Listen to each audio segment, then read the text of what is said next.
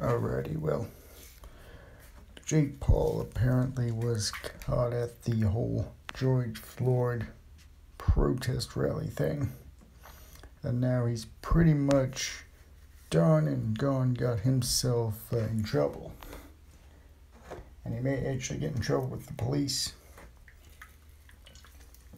Don't know if he's going to be arrested or not, but he was at the riots with the looters, taking photos, getting handed stolen vodka, breaking into a mall, asking for people to give him cologne with his buddy Tanner Fox. And in other news, we got... Always mattered. We have always been important. We have always meant something. We have always succeeded, regardless. And now is the time. We ain't waiting. So in the portion of the news and some of the audio that I got, apparently got John Boyega now joining in this whole fray with the thing with support from Disney.